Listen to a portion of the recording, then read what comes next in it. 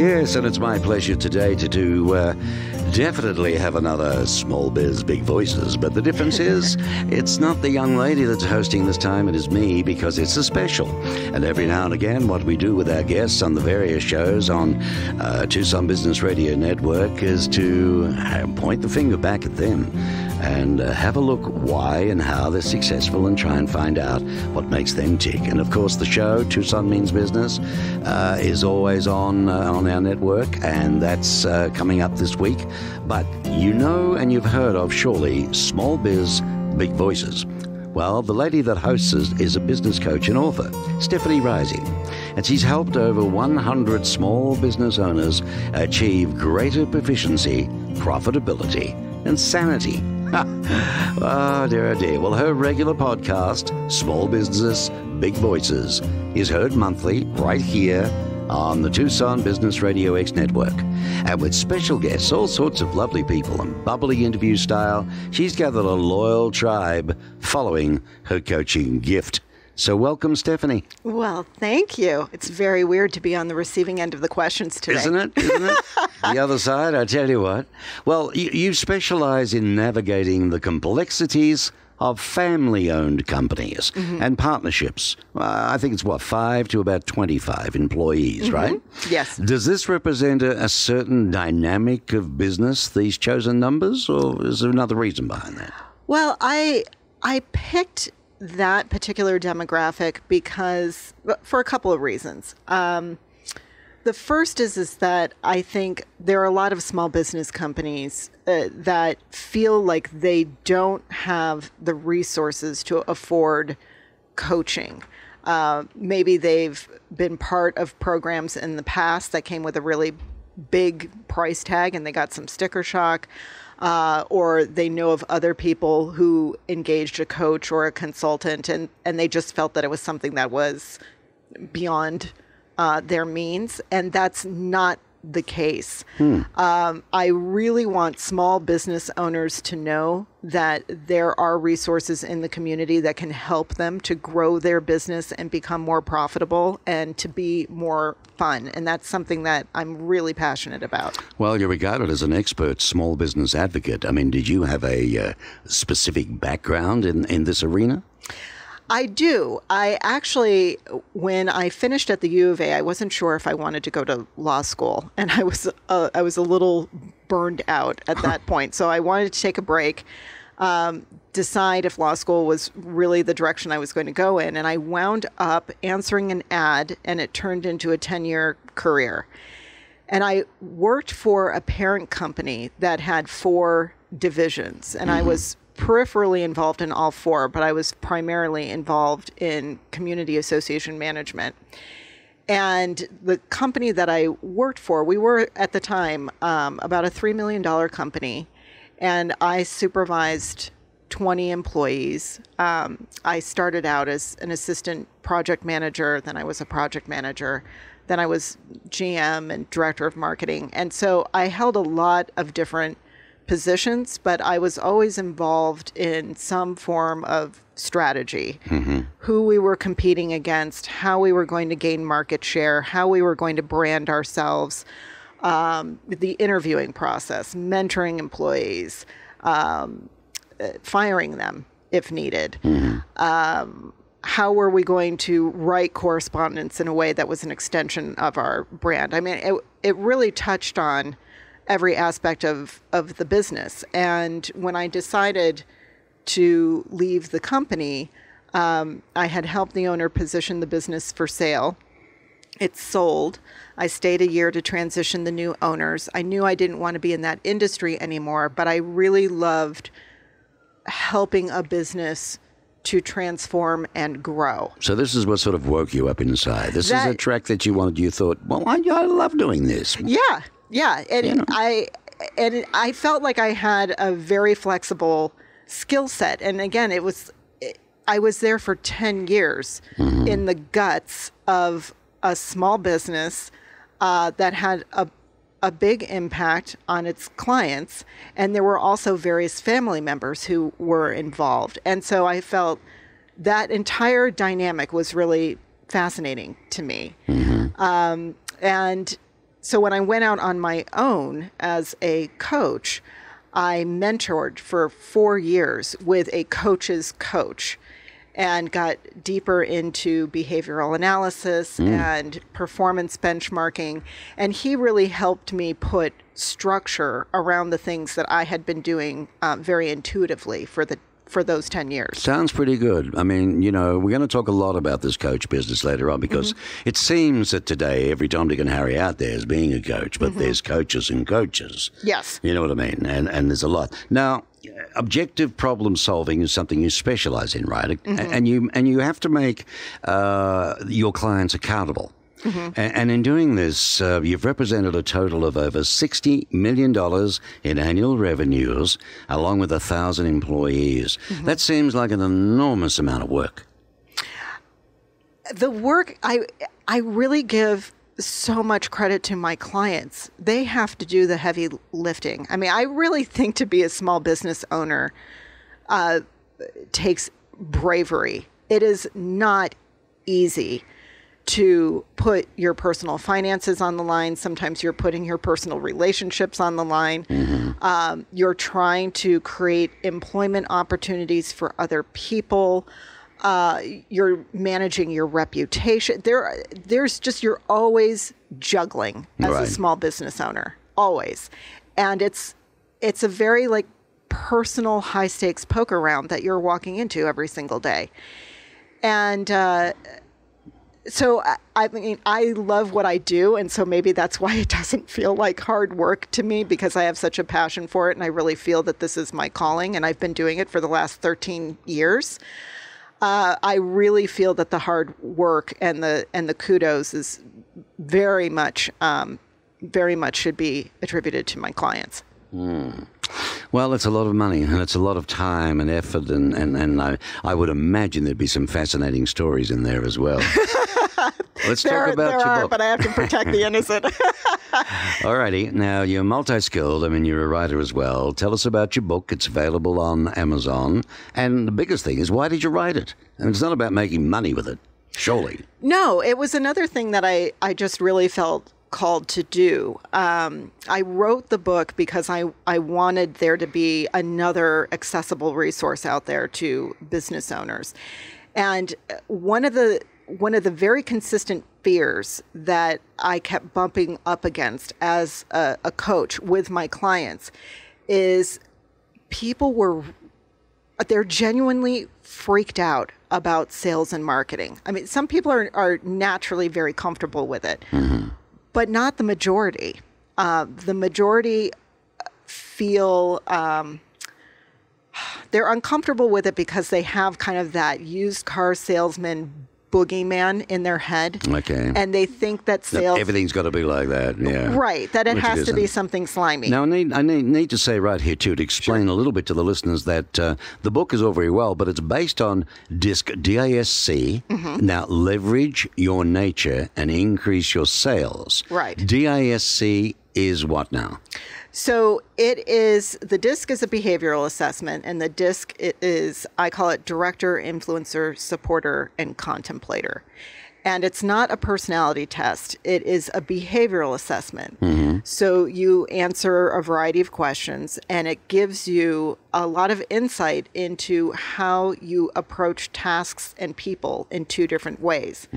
And so the reason I wrote the book was to help any behavioral type figure out how they could more comfortably represent their company in a sales and marketing situation. So they know what their gifts are, they know what their challenges are, and they also have suggestions for how to represent their business in a way that's going to be more sustainable to them. And particularly, I think, introverted business owners, we often do a disservice to them. Yeah, very much so. You know, because sales and marketing is geared toward the extroverted American. And there are plenty of introverts out there who are running companies who have a tremendous amount to offer, but the advice given to them about how to represent their company is very skewed to one perspective. And so I wanted to write the book as a more all-inclusive way to approach that aspect of owning a business? Well, I can remember a few years back now, but because I've worked for myself for so long, but every time I was asked to fill in one of those darn, test things, application thing, it'd make me sick. It really would, because they don't know me. Yeah. And I don't give a damn what answers you give. Yeah. They don't know if I can do the job or not. It's put together by academics. And half the academics I've ever met wouldn't be able to sell you a pot of tea. Well, it's funny. This test was actually originated by William Moulton Marsden back in the 1930s, and he was a Harvard psychologist. He was more interested in the behavior of, quote unquote, the normal population than he was in abnormal psychology. And this was something that I touched on in my podcast with Jamie Vink a couple of weeks ago. And so the purpose of it, and whenever I give anyone the DISC assessment, I really make sure to tell them, we're not giving this to you to pigeonhole you or because we think that we know you. It's your self-assessment of how you approach different situations. Well, that's better. And everyone possesses all of these qualities, but we all have kind of these default modes that we slip into. And I don't think that I've ever done a DISC debrief with someone a debrief where what I'm saying to them is revolutionary. I think the power of it is that we have this sense of what we like or don't like, or maybe why we like it, why we don't like it. But to consciously articulate it is very powerful, because then we can catch ourselves when we're like in these moments where maybe we're struggling with something and we're not sure why, and we're trying to force the solution. And if we're conscious of the fact that, I'm not really naturally wired to embrace that particular activity. That makes sense. Or that task, then you shouldn't be doing it. Yeah, they shouldn't be doing it. You're not going to give your heart and soul, are you? Right. And there is such a thing as getting older and growing out of it, and people change, things change. But yeah, you outline step-by-step tactics for building a marketing plan, sustainable for each reader's personality, and that speaks to their specific target market. Now, apparently, you have led numerous well-received workshops on this DISC-based marketing and applying behavioral analysis in business. Why do you think that is? I mean, is it the thing of today? Is it the in thing? I don't know if it's the in thing so much as, this goes back to Hippocrates. I think people are inherently interested in what makes other people tick. And we are by nature social creatures, which means having a sense of connectedness to others. Well, this is really evident today to with the darn Facebook and communications. I mean, I've never seen, this is like an industrial revolution, only it's to do with high tech. And I've never seen so many human beings non-communicate, spend all their time with their head in this little screen, walking across the road, driving, you name it, sitting in front of television. It's horrendous. And I don't know if there's a connection between you and I, between misery and all that's going on and God knows what, but I do know that it's causing divorces in some cases. Really? Oh, yes. Well, I mean, you think about it. But the women will tell you, from when I do my research and the people I've interviewed, they will tell you, well, my marriage is so boring, I've got to do something. And my friends are all over the world. My friends are in different places. 2 seconds, I can speak with them, talk with them, see them. This is the beauty of what we never had before. You'd have to sit down and write a letter, for God's sake, or you'd have to pick up the phone and you'd have to call. But this is like finger movement, and you're there with them wherever they are, what they're doing. And I just think there's a hell of a lot more sharing going on than there would be normally. Yes. There are a lot of people I've reconnected personalities. with. It's making people introverted. I don't know if it makes us more introverted. I mean, I'd be really curious to go back and look at various forms of communication over time and what the arguments were made at each step. It seems like every generation has some sort of a struggle with whatever the technology du jour is, right? There are people who are early adopters. They really embrace it. They make it part of their daily lives. And there are people who have a lot of anxiety around it. And I mean, I'll be the first to admit that I think that social media has plenty of negative, unintended consequences. But I do think that it's really fascinating how easy it is to share information, to feel more deeply connected. I could understand it for those that are people. lonely, for those living by themselves. What a wonderful outlet to be able to be involved in groups or this and that and chat. But to share every bit of your life, maybe, you know.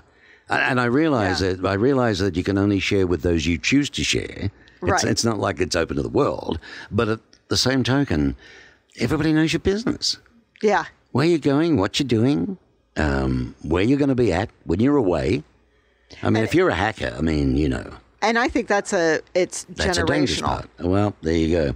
Let's get on to something about travel, because you've done an enormous lot to help people. How did you get involved with promoting and educated healthy community in the Lusaka, Zambia region? What was that all about? Yes. Actually, I would love to have my friend Bevan on the show. My friend Bevan Dunn is an incredibly talented photographer. And she and a couple of girlfriends went over to Zambia. I forget how many years ago this was. And they were very affected by the poverty that they saw and the lack of educational opportunities for kids.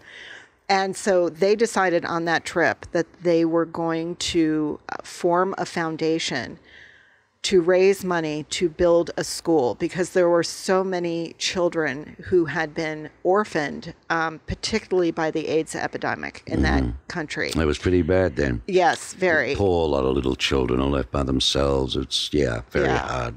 And she has some of the most beautiful photographs of the children over there, and she tells the story much better than I do, and it's very affecting. Now, we're talking about the Tamwani Children's Foundation. So right? I learned because you're a about monthly this through sponsor, right, of Youth on Their Own, right, which provides stipends, supplies, and mentorship to Tucson teens who are homeless through no fault of their own. Right. So, here's this one millions of miles away, and you support the Tamwani children. A little bit different there for these poor devils than what it is even in Tucson. Yes. Right. It's amazing how a small donation for an African child can transform if it gets to them their day. It gets to them. That's the biggest thing, isn't it?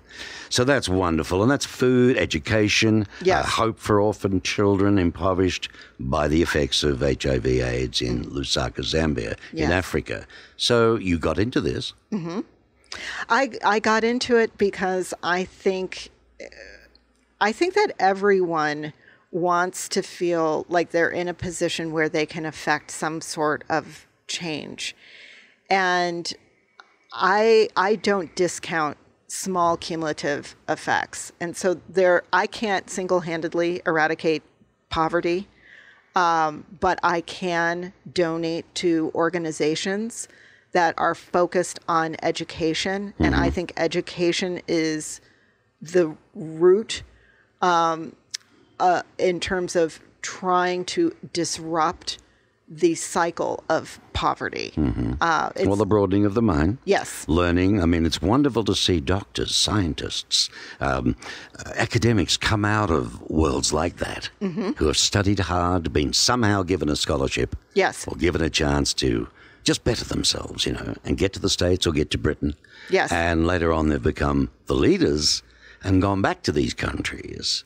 And doing so much that they can too. I mean, look at the recent outbreak of Ebola again. Yeah. I mean, these countries, it's so heartbreaking. You see the famines, the food that we send, which upsets me, which doesn't even get there sometimes through the baddies, the groups who hold that for ransom. That's where sometimes I feel like, sending the Marines, the good old Marines, well, sending everybody we got, because it's not fair. You're sharing with Stephanie Rising, who hosts her regular monthly podcast, Small Biz, Big Voices. It's right here on Tucson Business Radio Network. But for today, though, it's an inside Temple special look at the host, Stephanie Rising. And please remember that show notes, interview questions, and additional coaching tips can be found on her wonderful Small Biz, Big Voices Facebook page. All right? Facebook, correct, Steph? Yes. All righty. The dastardly Facebook. Yeah, the dastardly Facebook, right. When we say, look, there's social media and social media, I'm glad this business has stopped, after this another shocking shooting deal.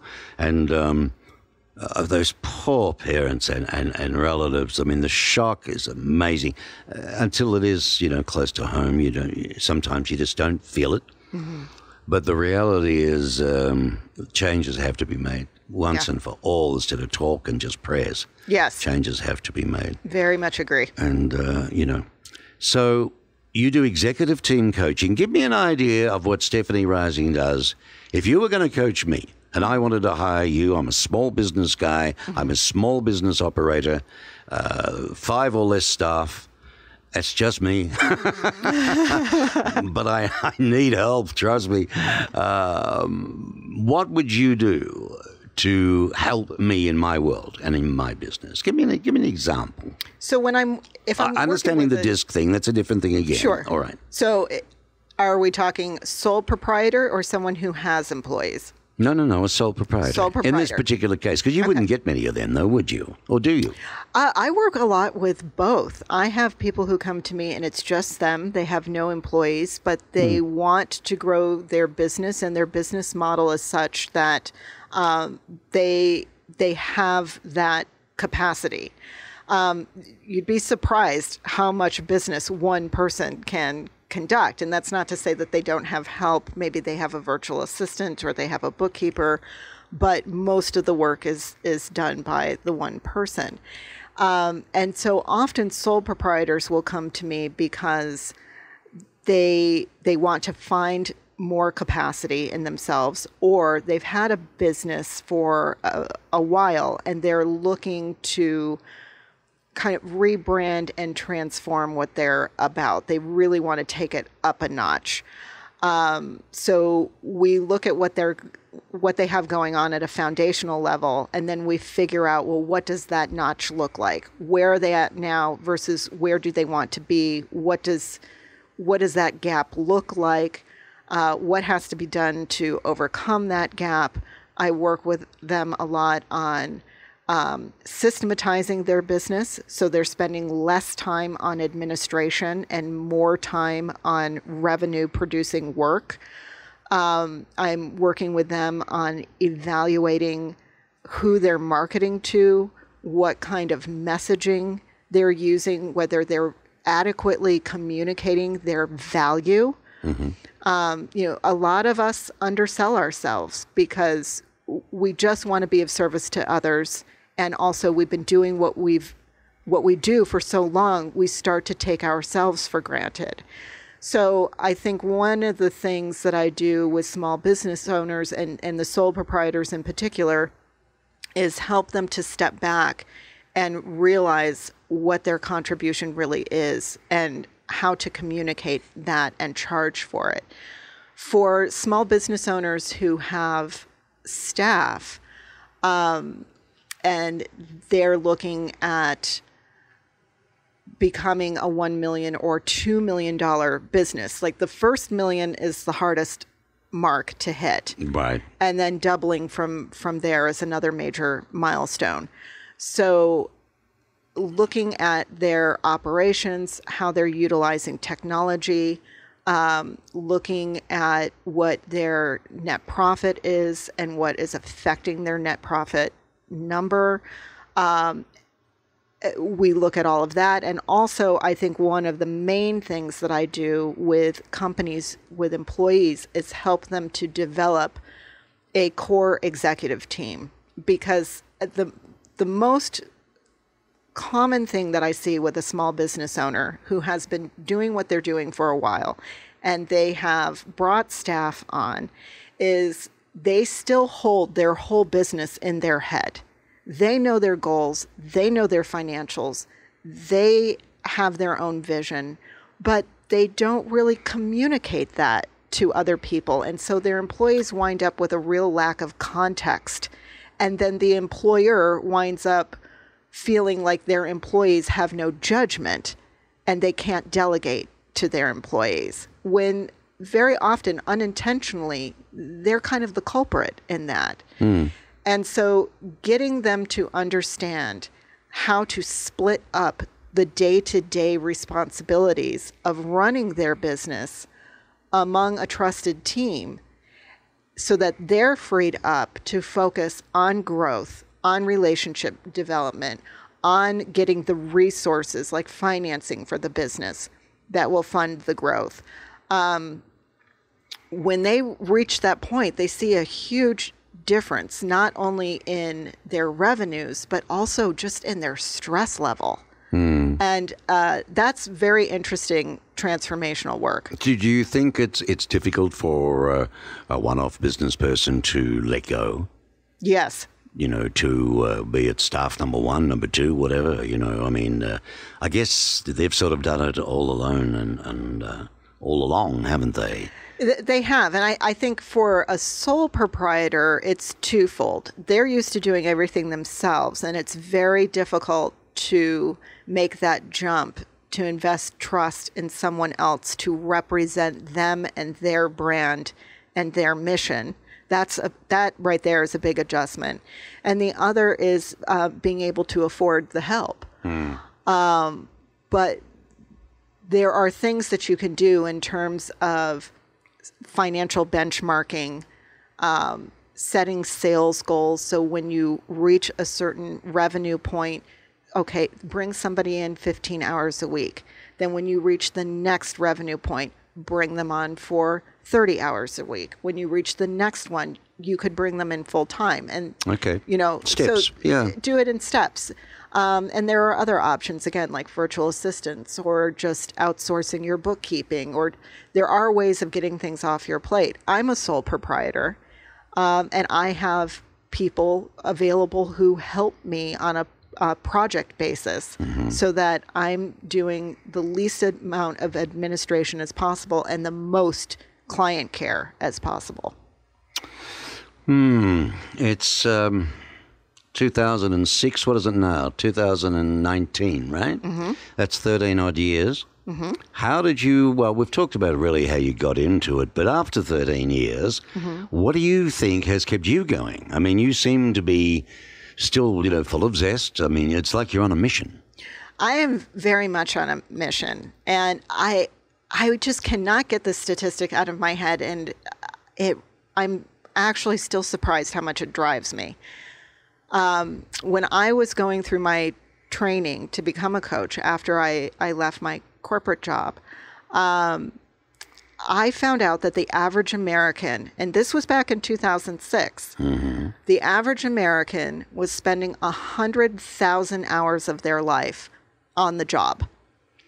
And I certainly had experienced my own fair share of stress up to that point in my life with work, and had done the crazy hours and the crazy amount of responsibility. And,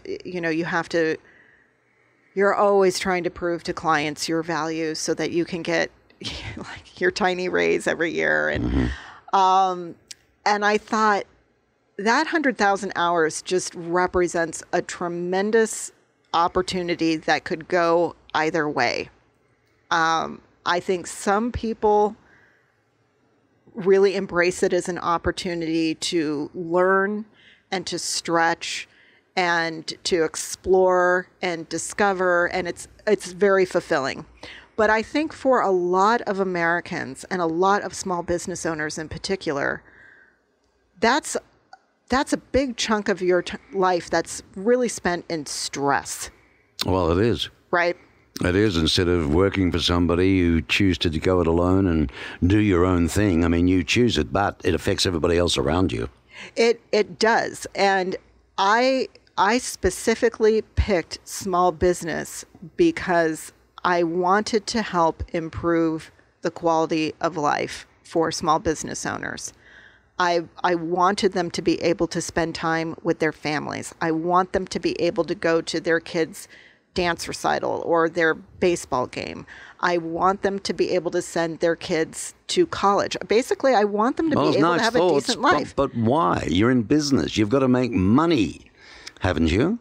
Well, I don't think being in business is only about the money. I think that's one of the things that is like a byproduct of being in business. But the people I know who are the most successful and who ironically make the most money are the ones who have a really personal reason for why they do what they do and what it is that they're trying to contribute to their community. I agree with you implicitly. Yeah. Oh, you're winking at me. I asked you that specifically because, there are a lot of people in small business that shouldn't be in small business. They are only there for the money, and it's what drives them. Yes. And there's a core value missing. There's something deep down, What do you think, as a business coach extraordinaire, what do you think is the number one problem that you have to solve as a coach? I have to get people past their sense of isolation.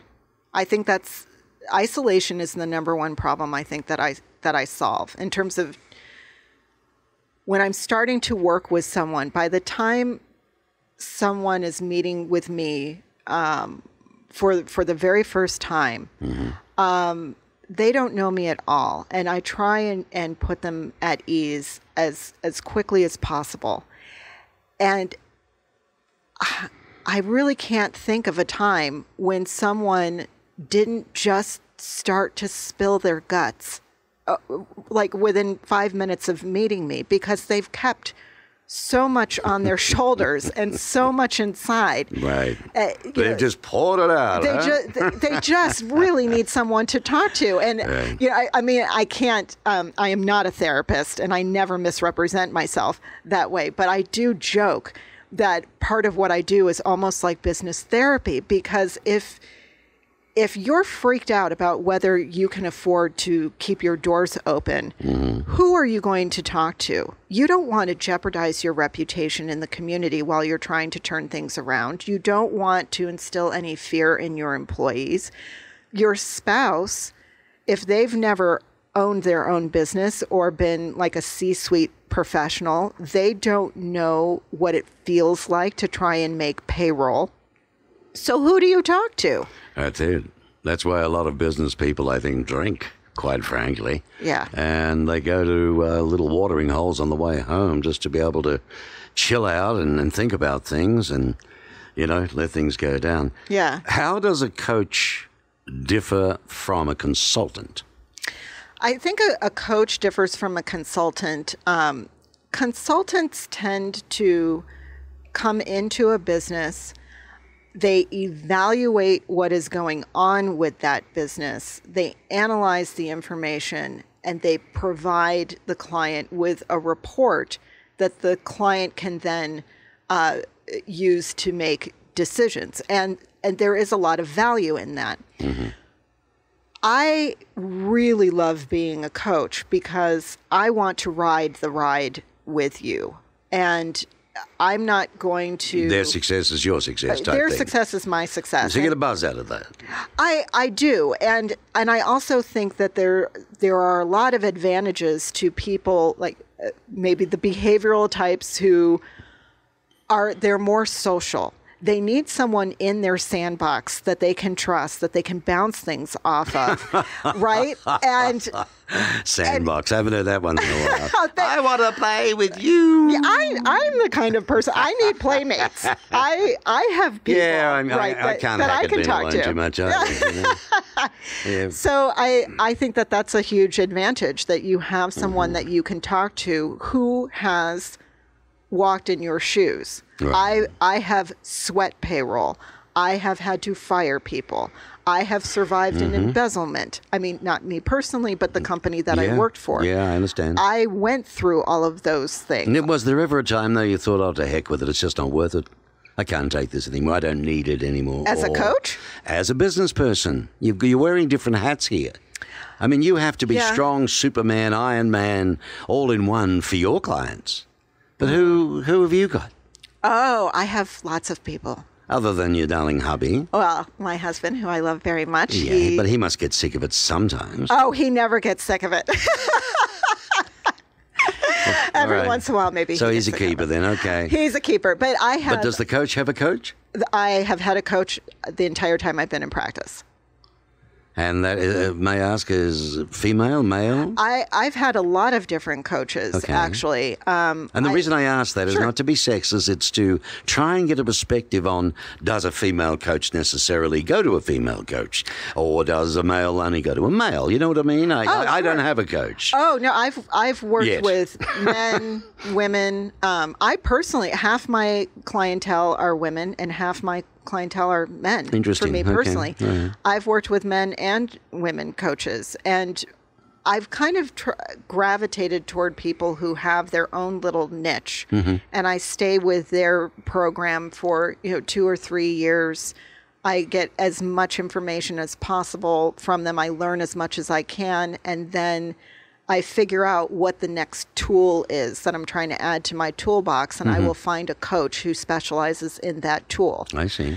And so right now I have 2 coaches, actually, and one is a marketing coach and one is an executive coach who I get to go to and spill my guts out to. Very nice. Very good. Yeah, it helps a lot. If nothing else, I wouldn't mind one then, because I can go spill my guts out to somebody. That'd be great. Gee, Mark, I think I know someone you could talk to.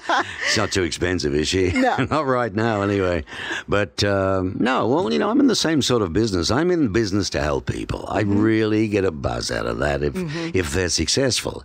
Yeah. And I've got clients now through what we do that is rather unique. Our podcasting world here in Tucson, and through the Tucson Business Radio X network, I've got clients now that are getting results. And when they're ringing me up at nearly midnight and exciting to tell me that they've just got another new client and another new client, you know what I mean? Faster than they've ever got clients before in a different way. Yeah. And without having to go and get booze at some mixer that they had to go to, they're very excited. So I do get a buzz out of that. Yeah. And I enjoy teaching. I mean, I was in the media industry for over 40 years. Really? And I had radio and television background. And to retire, which I should be at my age, to retire is just not on. I need to do something. Yeah. And one gets very bored with golf 7 days a week. And it just doesn't do anything for the brain, if you know what I mean. Yeah, So I I had to get back into something. And after leaving KVOI on a full-time basis, which was absolutely demanding terribly for the hours of what I was doing on a talkback show. Yeah. This is enough, but at least I have clients who are growing, they're building their businesses, and I hope to get a lot more over the next 12 months. But it takes time and branding, as you're aware, and it takes time for that word to get out, just how successful this can be for people. Yes. Because they've got to get their head around it. It's quite unique, So anyway, so very interesting. And you've got a hubby, but you've got 2 coaches. I do. Who teach you what then? Well, I work with my marketing coach. One thing that is very outside my bailiwick is online marketing. Well, it's outside most people. Well, yeah. It's still relatively new, I mean, I know everybody's throwing the yellow pages out the door, but... Well, millennials are so comfortable with online marketing because they've never they grew lived up with in it. A non-digital world. They grew up with it. I didn't even grow up with a computer in school. Never knew what one was. Yeah. These kids are lucky. By the time they're 10, 11, 12, they're very au fait with being online. They can do wonderful stuff. Now they can learn all different sorts of software. Next minute they can, design and do this and do that. What a wonderful world. Mugs like us always have to go to somebody, and if they don't rip you off, they'll drive you nuts because they don't see your vision. You know what I mean? Yeah. So we have it harder. There's no doubt about it. Well, and I think growing up in Tucson, I mean, I've lived here since I was 6. Tucson's a very relationship-driven town. And so all of the marketing that I have ever done has been face-to-face. It seems to be it's all who you know to a degree, Tucson, But to go beyond Tucson, I mean, now with Zoom, I could coach anywhere.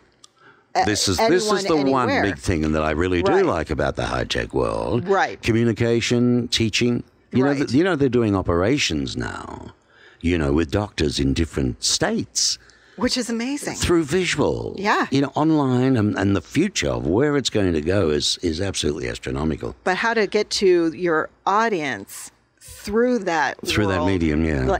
That's what I don't know how to do. So getting help with there's a lot of humpy-dumpy on, social media this, social media that. The truth of it, I'll tell you now, and I've been around marketing and sales, for many years now, and the one thing I have learned about this online jazz is that nothing is unique in its own perspective. It all needs to be together. So social marketing is no good. Unless it's integrated. Yeah. And there's a beginning to it and an end to it. You know what I mean? It's not the end all and be all on its own. It has to be integrated with everything else.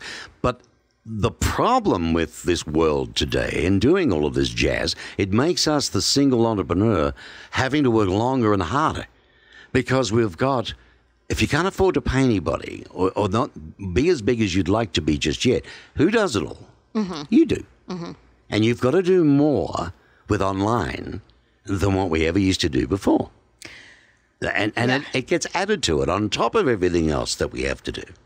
And that's, when I feel like all I'm doing is adding to my plate instead of getting things off of my plate, that's when I turn back to trying to walk my talk and what I preach to my clients, which is what needs to be temporary because it's really not your wheelhouse and it's not how you should be spending your time.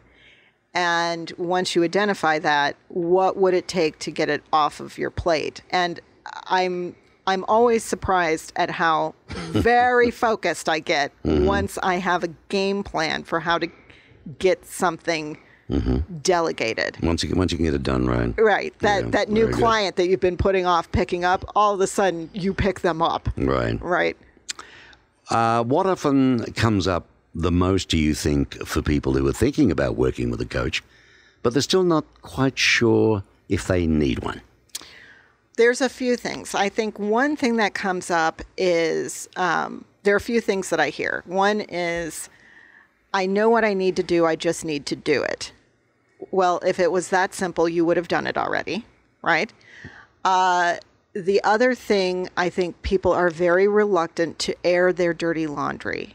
Because if you're in a leadership position, you feel like you're in a position where you need to have all of the answers. And so if you're floundering, to confess that, you have to be comfortable being a little bit vulnerable. And not everyone is prepared to do that. But it's very liberating when you are. Something else that I hear a lot is that I should just be able to figure this out for myself. That's a big one. I gave birth to this company. I know all of its nuts and bolts.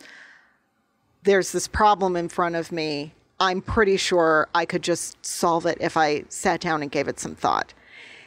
And the disadvantage to that is you're back in that isolationist mode where all you're hearing are your own thoughts echoing around, and maybe your solutions are a little bit stale, or they're valid but they're incomplete.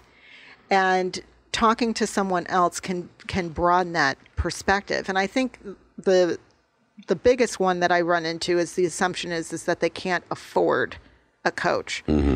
If you have $1 million business and you're trying to grow, I mean, just by way of example, my annual coaching fee is going to be about 1% of your gross revenues. And my whole objective is to more than pay for myself as quickly as possible. But $1 million business turnover is a bit different to maybe $100,000 turnover, or 50,000, or even 10,000 turnover when you're first starting. You know. Yes, and that's why. This is why I would think most of them would be a little scary and say, "Well, I don't think I can afford you." Well, the micro businesses. I mean, I consider myself to be a micro business. I mean, there's just one of me. But like I said, the whole time I've been in business, I've had a coach. And one of the ways that I do that is I will join mastermind groups. And so one of the programs that I'm looking to launch, actually this fall, is a mastermind group for the solopreneur. Okay, that sounds like a good idea. And then it cuts my fee. Do I have the correct understanding, though, of what I think that is, a mastermind group? This is like where there may be 10 or 12 of you, maybe more. Actually, I like small groups. You like small? Okay. Yeah, I like small too. Yeah. I'm shy. I go into a room, I just look for a corner until I You? Yeah, believe it or not, on air is very different to being oneself. That is true. You know, that's just my business. You know, it's the way I am. Another reason I don't like mixers. Yeah. You know, where were we? Oh, master. What he said. Is it a case of being able to be in a group and then you all get to share what's bugging you or what the problems are? Right. So that you get different aspects, different views. Right. So, you know, is that the basics of a mastermind? That's the basic idea. Because if you're in business by yourself, it helps to leverage the experience of other people, and especially sometimes in other industries. What someone is doing in an industry that may not seem to relate to yours can give you a lot of ideas for how to approach yours in a more innovative way. So interesting, isn't it? Because you would think, well, what the devil would they know about, my business? Yeah. Because I'm not a clue about theirs, Right. But you do see things in a different perspective. Absolutely. I mean, I have a client who is a pest control company, and the way that they approach customer service and some of the things that they do with their business when we're talking about it in coaching, I get ideas from my clients all the time about things that I could do, especially around service, or clients talk about apps that they use for various different things, software programs, and their industries have nothing to do with my industry, and I get ideas all the time. Very good. So there, if you're listening to that one, that's a darn good idea. If that's the case, look for a master.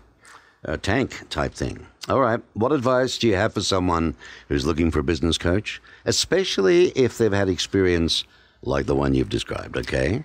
Because we don't have a lot of time left, and I do want to ask you a couple of other things, but sure, briefly on that one. So there's a little list of questions, so you can jot these down. So if you're interviewing a coach, you can ask them the exact same thing. One, ask what kind of training they've received. The second is get a sense of whether they've experienced the things that you have faced. Like I said, with my background, I feel a great affinity for small business owners. If someone comes to me and their business is primarily built around government contracts, I have a colleague I refer them to because that is his niche, it's his specialty, and he's going to have a much greater sensitivity for your challenges than me. Which leads me to make sure that they're putting your needs first. Like, do you get a sense that they can truly help you, or they're just going to take you on and wing it? Definitely understand if they're going to lock you into a contract. See if they can give you examples of how they have advocated for their other clients. And the last is, ask around a little bit and see if they have a reputation for guilt-tripping clients who are getting ready to leave coaching. Unfortunately, there are a few coaches out there who function this way. I think the overwhelming majority of coaches really have their clients' best interests at heart. Right, right. But as with any profession, there are a few bad eggs out there, and they try and trap their clients and put in as minimal effort as possible in exchange for a check. I don't think that that's the dominant characteristic for our coaches here in Tucson, but there are a few out there, and you just need to be aware. Be aware and be careful. Yes. And ask the questions that Stephanie has just advised, because you've got nothing to lose. Yes. You're going to find out. Because, you're not going to get it with this lady. She just won the Better Business Bureau's Torch Award for Ethics. Do you mind? Congrats on that. Well done, Thank you honey. very much. What do you feel is an ethical issue that is facing the coaching industry today? I know you just mentioned, there are some, it's every darn business in America. I don't know what it is. Some just want to do it the easy way, don't they? And they'll hurt others by doing so. Yeah. There's always some that got to spoil it for everybody. Yes. I've never met so many crims in all my life. I got to tell you. I really want to emphasize, I think most coaches, the majority of coaches, are very good at what they do, and they really care about their clients. They put their heart and soul into it. Right. And so it comes down to, who do you personally feel most comfortable with? Because if you're not comfortable with your coach and you don't trust your coach, there's no point in the relationship. But I would say that the ethical challenge is... I think that there are a lot of hobbyists out there. This is not my hobby. This isn't, I retired and then for 15 hours a week, I'm going to take on a client. I go to conferences on coaching. I have coaching myself. I went through training. I'm 13 years into my practice. I do not have a casual attitude. No, it's a full-on business for you. This is my profession. You treat it with respect. Yes. Implicitly. Yes. And you need to do that. Now, one of the things that you do offer as a coach is behavioral analysis. That is important to your clients. Why do you think that is important? It's important. I've received so much feedback over the years of how understanding behavioral analysis has really changed their ability to communicate with their staff, to better utilize the talents of their staff, because they can tweak the roles in such a way that they're really enabling somebody to flourish instead of kind of stick them in some role that's very antithetical to their nature, right? Not them. And but that brings it back to having the right person in the darn first place, though. You got to have the right person. You know what I mean? In the right for what seat. you want and what you need versus trying to convert someone into it. Right. I mean, don't put a shy person in a marketing role, and don't put a marketing person in finance or in accounting and do collections. I mean, like you have to know who you're dealing with, and yet you have to honor it. You know what makes me laugh, though, Stephanie, honestly, in the world, it's all changed, yes. I mean, look at it now, 2019 compared to 60s or 70s. Everybody hates sales. Everybody doesn't like salespeople. They run the other way. You know what? If there wasn't a sale made, nothing would happen. Well, everyone in a company is a salesperson. Of business, you know what I mean? Right. Ships wouldn't come in, freight wouldn't be there, no one would eat, no one would drink, nothing. Right. We'd all be just stagnant, standing there like robots if sales weren't made. It's the way you go about it. I think, and especially here in Tucson, again, we're so relationship oriented. I can smell a transactional person from a mile away. If you're just out to crank volume and make your number, I'm not interested in doing business with you. But people who are advocating for their clients, they're trying to improve the standard of their industry, they're really trying to make a contribution to the community, I'll be loyal to that person all day. Right. So I do think that sales gets a bad rap, because I wish we could actually replace the word sales with relationship and education, because that's really what it's about, is getting people to understand what you do. And if they have a need for that, you know you're available. Well, there's nothing more frustrating, though, than knowing someone that has a need for it and a woodwork for them. And, you know, they'd be so surprised, but have a negative outlook, closed mind, you know, regardless, and may assess you as a salesperson, per se, which should have nothing to do with what the product will do for you. Yeah. You know, but again, it's the relationship. Yeah. Someone once said to me, "Oh, you'll never do well in Tucson with anything. In Phoenix, you've got to go to Why? Well, unless you walked down the hallway of the high school together when you were kids and bumped into each other or used to drop books with each other, you'll never get business." You know, that was said to me when I first came to 6 years ago. Yeah, and I said, "Oh my God, it's not going to be like that, is it? Everybody knows everybody." I don't believe it's like that. I don't think so either. You know, it does help if you grew up with somebody or played football with them or this or that, but it only might get you in the door. It doesn't necessarily mean you're going to get the business. Right, and I think Tucson. We have such a transient population here. I mean, people are always coming here to retire. They come here to go to school. They relocate here from other parts of the country. Yeah, it's got to change, for though. jobs. Yeah, it's got to change. There's always an influx of new people here. It's not just a matter of like who you went to school with. Relationships do run very deep Well, more here. business, more growth. There are those who still don't want it to grow, don't want it to do this. Yeah. You can't rely on the people who are here, the snowbirds. They're here, they have their coupons, they do this, they spend a bit and they go. You know, they live their own life. But the jobs, the permanent jobs, the children, the kids coming out of uni, the kids coming out of high school, they've got to stay here. They've got to work. You know, And I think they can't be leaving all the time. We have more of a permanent year-round population than we used to. When my family moved out here in 1980, you really felt it in the summer. The town was like a ghost town, wasn't it? It was, and it's not like that anymore. You could shoot a shotgun down it, as they say.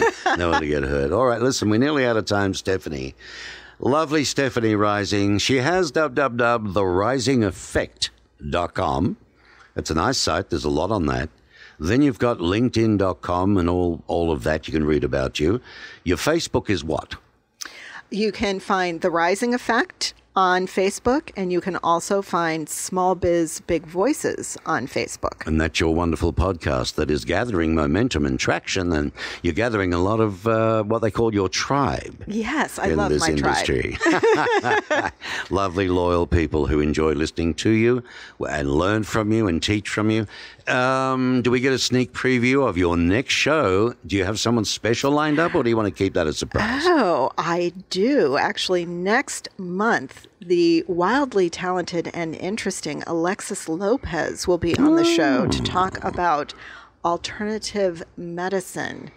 Ancient medicine. Ancient medicine? It's coming into the fore again. Yes. It's funny, isn't it? After all these years with Western medicine and no one listened to anything, now it's all CBD oils and everybody's raving about that. And what about all the other good natural healing stuff that's been out there for years? Right. You know, well, maybe... She's going to talk to us about some very ancient plant medicine and, some of the stigmas around plant medicine, how those stigmas came to be, how they compete or they're perceived to compete with pharmacological medicines, and it's a really interesting topic, and it's one that's really timely. So I'm very excited she's going to be on the show. But is it a month away? It's less than that, isn't it?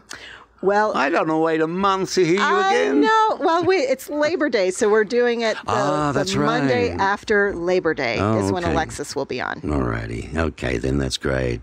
Well, listen, get bigger, will you, so you can do 2 shows a month instead of 1. Well, I'm working on it. You know, some companies do 1 a week. Wouldn't that be lovely? That would be fun. I love doing these. All righty. Thank you so much. The Insides track on Stephanie Rising. She's a lovely lady, a brilliant coach, and a lovely person to boot. So Copper Show, it's on Facebook. You can look her up, okay? And go to our network, of course, www.TucsonBusinessRadioX.com, and you'll see all the various shows and the various hosts.